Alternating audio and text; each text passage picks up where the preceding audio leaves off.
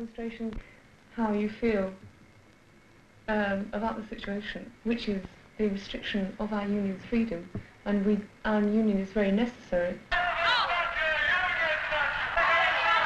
A defence against being exploited. They were their only means of getting their opinion across to the hierarchy. And if a government chooses to put someone in charge of us, a registrar, we're no longer being able truly to express ourselves. Like, they would prevent student unions from donating to the UCS funds, and they would restrict any political activity. We sort of saw the street crowding up, and then people say, they're around the corner, and then everyone realised the amount of people there was terrific. Yes, nobody did. And then there was a tremendous atmosphere.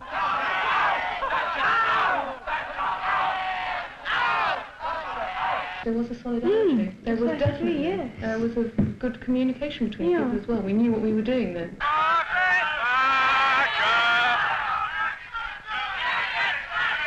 But, you know, a very enjoyable part of that demonstration was the thought that we just totally held up London, marching through London, walking through Oxford Street and Regent Street, and knowing that various people who were in their rush hours and various but other what a shame business. it didn't have more effect then. It's the fact that the national papers, you know, put so much space to it. You know, like that Prince Philip thing, you know, in the Daily Express, paragraph. you know, a small paragraph with Prince Philip held up in block letters, and underneath saying, Prince Philip was held up in Oxford Street, you know, yesterday due to demonstrate, the students demonstrate, militant students demonstrating maybe, you know. When we got to Parliament, and there were such terrific queues to go into lobbying, and the police started getting quite restrictive, and only let in, what was it, 100 people on the whole. I think then there was slight disillusionment, but it wasn't disillusionment with fellow students, it was just, again, disillusionment with the system. 1, 2, 3, 4, we don't want the Tory law! 5, 6, 7, 8, Tories want a fascist state! 1, 2, 3, 4, we don't want the... We shall fight, we shall win, we shall do the party, we shall fight, we shall win, we shall do the party, we shall fight, we shall win. Outstanding demonstration. I've lived in Oxford for 20 odd years. I've never seen anything like it. Rise, arise. Nature. We'll join for he knows it better than I do.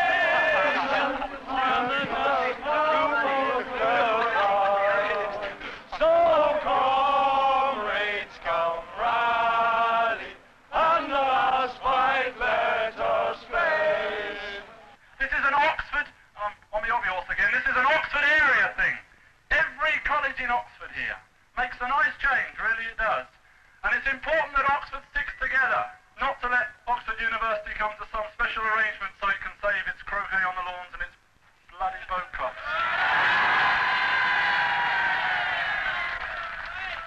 This campaign by Margaret Thatcher is part of a general campaign by the Tory government. The answer in the long term can only be if these groups all get together, form together for a coherent, militant policy against the Tories and against the Labour Party, who will follow them into office and do exactly the same thing. If you analyse the proposals in this consultative document, you will see it attacks student union societies, it attacks student autonomy, it attacks the right of the individual student to be a member of his student's union and play a full and democratic part in that student's union, and it attacks the National Union of Students. Because the proposals, if implemented, would allow a college authority to say to a student's union, by withdrawing finance, partially or completely, you cannot be a member of the National Union of Students. You will be a tame, controlled local union. You will not be a part of some national organisation or some national movement. So my analysis is, the analysis of the NUS is, this document attacks us all. One of the most crucial points about the democratisation of higher education is the right of students, the right of teachers to have their own organisations under their control. They're our organisations, they must remain our organisations, and we've got to fight to keep our organisations and have them run democratically. We cannot allow the government to tell the college authorities or anybody else going to be run. They're our unions, and we've got to keep them.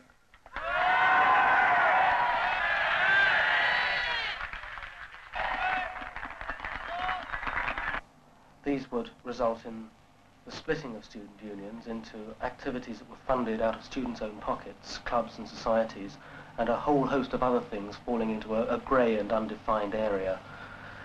Things like newspapers, capital expenditure for entertainments, student community action.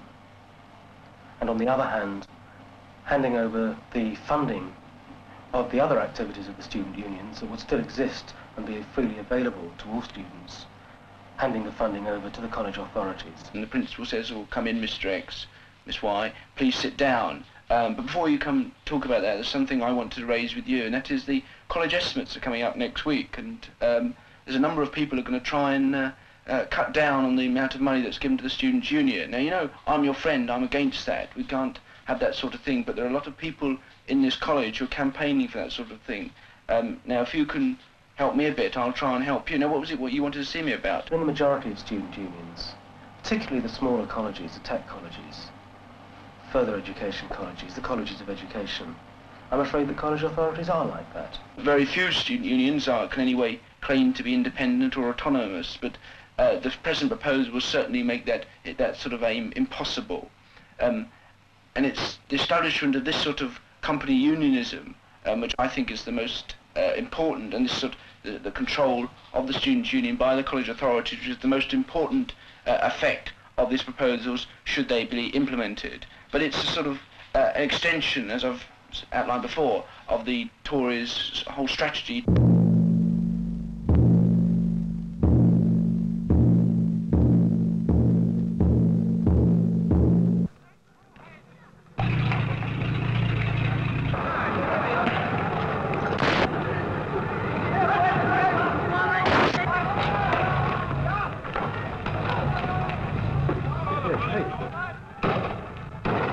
One would have thought the Tory government have got enough on their plate with the anti-trade union legislation, Ireland and so forth, without picking on the students. Why, in fact, are the government deciding to make these inroads into the students' union? And I suppose that you would argue, like the trade union members would, if there's anything wrong with your union, the members themselves will put it right. We wouldn't want any state interference. There is a reason why the students' union are under attack, and that there's basically it's the same reason why the trade union movement is under attack.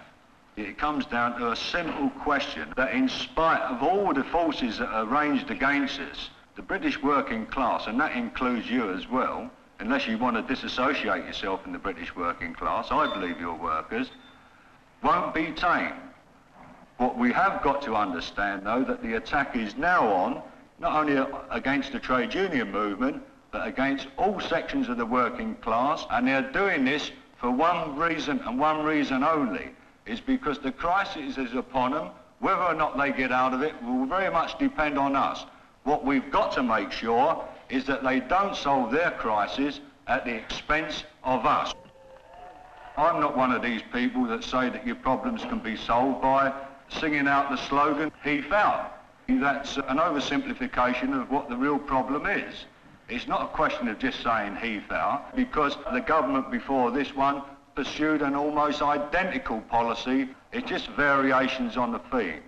If we can find our own ideology, understand our history, understand the contradictions and the class forces, we can come up with the right answers. You ought to consider now going on to the offensive, not defending what you've already got, but going into battle to develop this kind of unity that's necessary to take on the common enemy.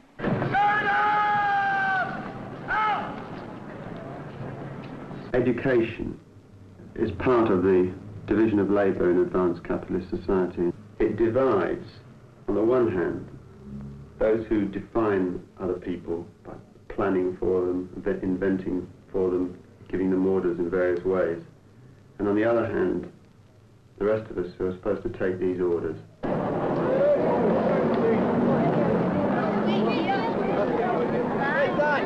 And education is preparing us as students for a particular role in that division. Not the very top roles, but middle roles. So although we haven't got the greatest amount of privilege possible and the greatest power possible, nonetheless, we're being trained in such a way that we can't help but oppress most other people if we use that training as it's supposed to be used.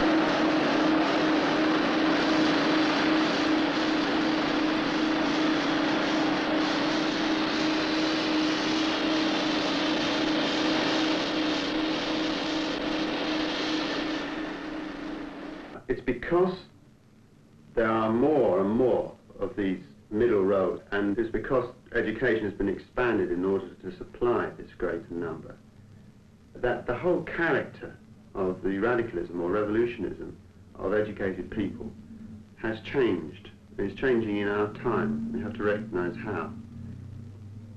While we still have, as a result of our training, differences from the masses of working people, nonetheless, there are important grounds for sympathy and shared experience.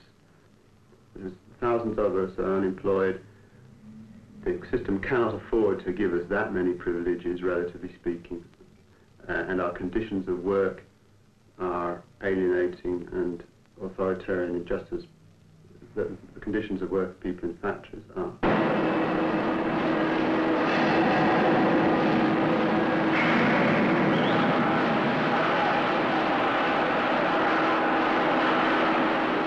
Our objective privileges, and to the extent to which they are, the press, the government and the rest, can divide ordinary people from students. It's an attitude that's fostered in order to give people the impression that thinking is something that other people do, nothing to do with them. Press reports of student demonstrations, militancy and so on, play on that anti-intellectualism, and that is part of the oppressive role of education in our society. Now that we are seeing education as oppressive, these conscientious options, if you like, are being closed to us. So it is true that you can leave official society.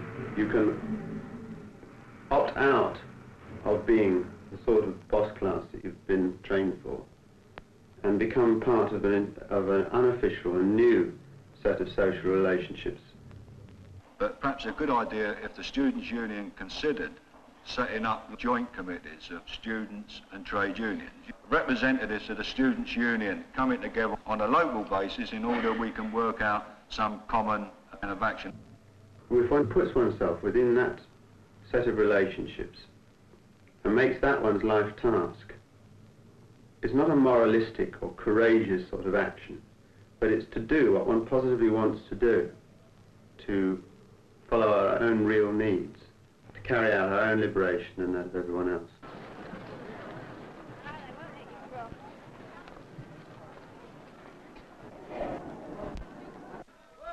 Fellow students, whatever our failures or success may be today will be reflected in the future. More so, the time is against us. We've got to move fast. We've got to fight hard. The system has been in existence for centuries.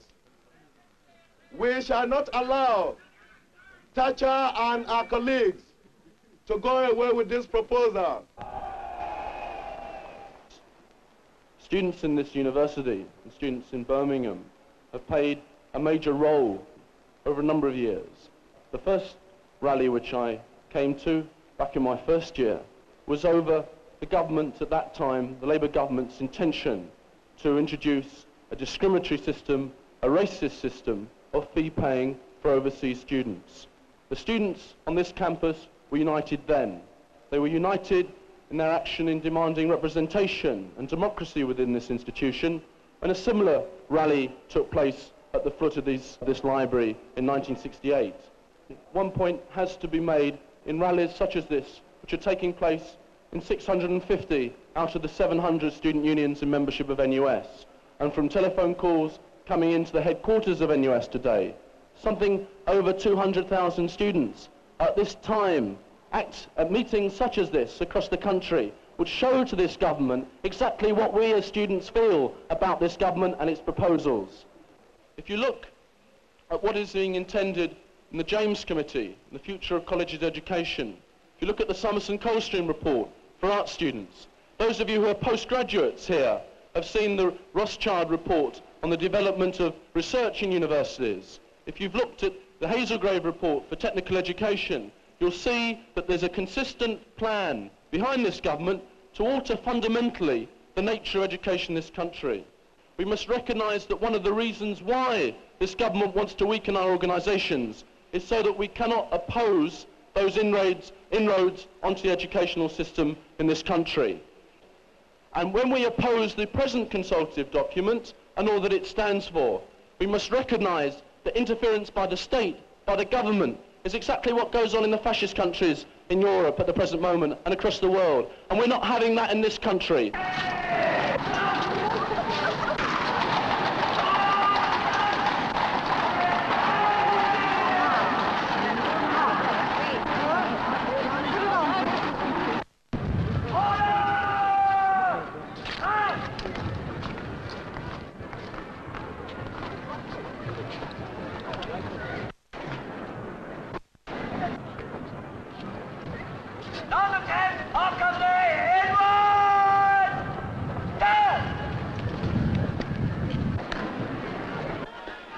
Will that do?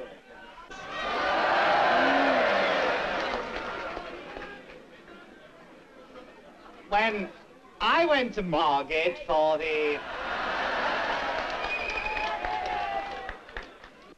And I'm glad to say that Victor Feather, on behalf of the TUC, has said to me that the TUC as a whole supports the kind of protest being made against these iniquitous propositions.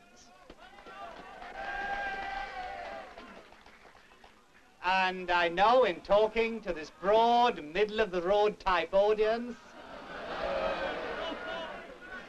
that if I mention another one of the central forces in our society, like the Labour Party, that you'll know I promised to write to them, and I know they'll be considering this at their meeting this week. And I expect that we will have the support of the Labour Party as an organised body also in your defence. And then what? They're all promises, what you expect. No, me. Who keeps promises, this gent tells you? I do. All right? I do.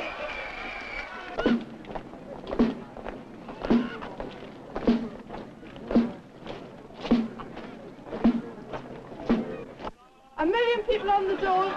They've attacked school children, now they attack the students. They represent a minority. They are defeated in by-elections and council elections and have broken all their election promises. They are an illegal government. How do they get away with attacks on the majority? This is because the trade unions and the Labour leaders have restricted all opposition to protest. Now the NUS proposes the same, and unless we change the policy, we shall be defeated. We have to demand the NUS lead the fight to make the Tories resign, and this can only be done in unity with the working class. Therefore, the NUS must demand the TUC fight as well, and lead a general strike to make the Tories resign and pledge a Labour government to socialist policies.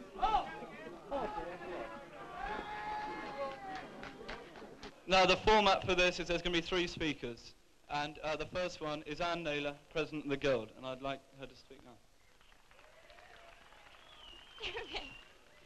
They've got their pretext, they've got their excuses. If anybody's read that flaming document, they can see that the administration was downright ridiculous. I think the real reason is much more deep-rooted than that. Over the past few years, we as a student body have become far more organised, far more effective. We've been campaigning against selective education, against apartheid in Rhodesia, against apartheid in South Africa, against cutting off free school milk for school children. We've been campaigning for better grants, for better housing for ourselves and everyone, campaigning against the government's policy on unemployment. This is what they're trying to attack. They're trying to attack our political organisations. But in doing so, they're not just smashing that activity, they're smashing all the other activities of students' unions. On the way, they're smashing the small societies, the athletic clubs, the ballroom dancing club, the chess club, all the small societies which rely on union finance for their very existence. I think in fighting against these proposals, we're not fighting a personal battle against Mrs. Thatcher. We're fighting against the whole principle behind this sort of move against us. I think we've got to see this in the context of the other moves of the government to try and curtail the activity of people who are directly against them. You can look at the trade union bill, the immigration bill, for examples of this. In this fight, we are fighting for the right to fight. They're trying to stop us fighting. And we've got to say no loudly and clearly to a registrar, as we are doing to this consultative document.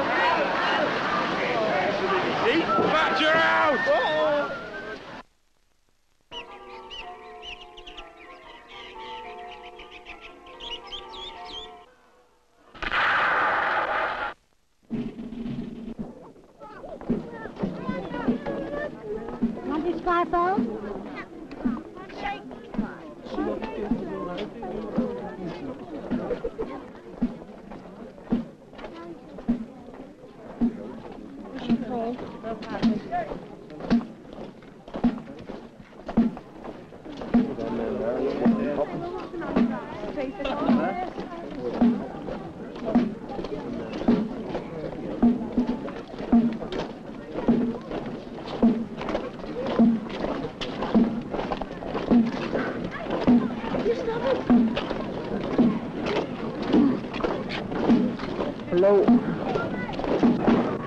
want to leave them on, come on, if you want to leave them on, no. Come on, all together, brother, all together. Join! Out!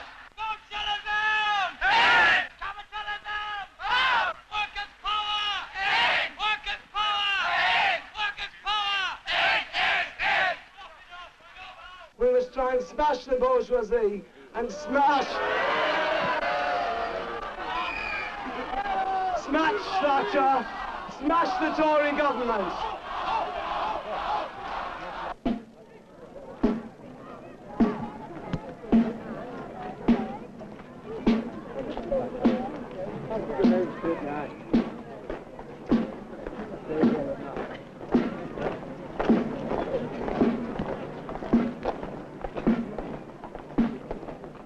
Of students who are politically orientated, and what really worries them is that they see a spectre. That spectre happened in France in May 1968, where the students united and fought the government, and in that fight, they managed to mobilise large sections of the working class. We have to fight, and if we fight hard enough, if we fight in a united fashion, we may be able to do something similar in this country. To a state which in no way represents the people. We've got to scorch the arses of the government. The TUC was defeated because it didn't adopt militant action. The IRB has been passed. It's an act now. We mustn't fall for the same mistakes of moderate action. Many students are not conscious of the tyranny which exists in many of the smaller colleges in this country, where the students were prevented by their principal from taking action today. A lot more propaganda work has to be done so that there's massive mobilisation on January the 23rd when there's a national demonstration in London. And subsequent to that, we can build up, if the government will not withdraw this document and will not withdraw an attack, an even more militant strategy which will force this government to reject out of hand these proposals. Thank you. We would provide expert legal help. I'd like to attempt a little political analysis. About 15% at least of all of those who graduated last year are still unemployed. The possession of a first degree, in fact, is going to be no more than having a first blessing from a church. I'm going to look after you. The only words of consolation I can add today are that when you leave, you'll have me waiting for you. I'm not really promising to embrace you personally to my warm, slightly scented bosom, although, if I have to, I will. So, and between us, in fact, we can help to reform and restructure our society.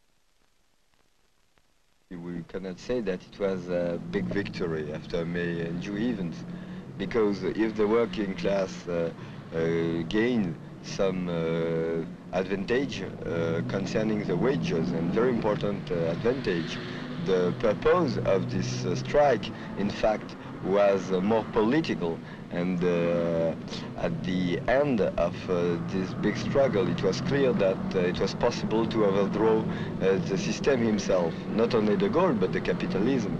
And when the workers return in their factory, it's completely false to say that they were very glad and that they had the feeling of a big victory, because they know, and after the experience of 36 and after the liberation, they know now that when the power rests in the hands of the bourgeoisie is able to take again all the concession that they were obliged to give during the strike. And that means that for us it's not a victory, but it's not only an échec, as you say, a defeat. It's not only a defeat because after and during the May and June events, many workers and students had been politicized, and a new vanguard had been created by this movement. Yes, I think we cannot say that the causes is an economic crisis like in 29, because in fact the economic situation was not worse in May or June like 2 or 3 years before. There was a permanent crisis. It's clear that there was a stagnation of the wages of the working class, and that de Gaulle had taken anti-workers laws 1 or 2 years before. But the spark of this revolution was a political spark. It was the action of the students. First, the workers had understood the necessity of the solidarity with the action of the students after the repression of the police, and I think it's the more important, they have seen that the power which refused every concession during 10 years of traditional action of petition and little strike and so on, they have seen that the government was obliged to make concession to the students after a big fight. And then, in the moment where the workers have their own problems, they have taken the movement of the student like a model of new action. And after the elementary solidarity action, they decided to use themselves of the new action of the students, and then to occupy the factory, to fight against the police and so on. And at this moment, it was economic, of course, revendication and slogans. After, it was more political and socialist slogans. But at the beginning, I think that it was, in fact, a new political consciousness of the working class. That we will see the revolution in the metropolitan countries during our lifetime? Oh, I think it's absolutely possible, and the events in May and June in France, and the events, the general strike in Belgium in 61 and 62, and some radical action in Italy, show now that it's possible, that the capitalism is entering a big crisis. But the problem we have to resolve is to have a new revolutionary direction and party to use such a movement to the socialism. We are in a revolutionary period now in Europe, but the problem is, I repeat, to have the program and organization able to lead such a revolution.